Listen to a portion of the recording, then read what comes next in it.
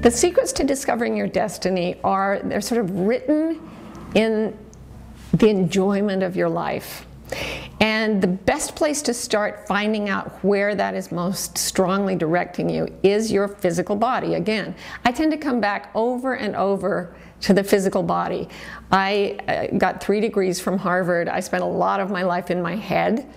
And I learned that that's not usually the best source for information about where I need to go in my life. The brain is a wonderful tool to move us forward toward a goal, but it doesn't know much about how to establish the goal. The body is actually a better indicator of that. So here's a little game you can play. Think of something you really love to do, and then just hold the thought of it in your mind as you scan your body with your attention. And notice what the feelings are in your body physically when you think about doing that wonderful thing. Okay? Now think about something you really dislike doing, that you've had to do a lot in your life. Imagine doing that thing and then scan your body again with your attention. Notice that you become more contracted, less energetic. There's a feeling of heaviness. There might be constriction in your throat or your gut.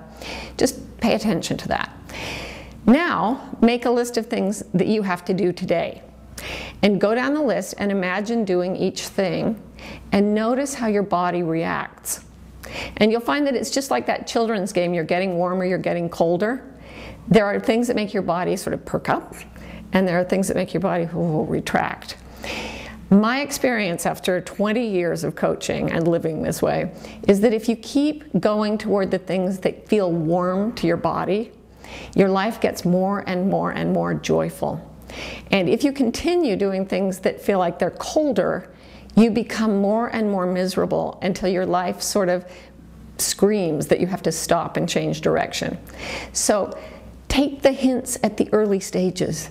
Go toward warmer now. Start today. Put a few more warm things in your schedule and cross off a few more colder things. And pretty soon your life is going to be headed in a very different direction that is really, really wonderful.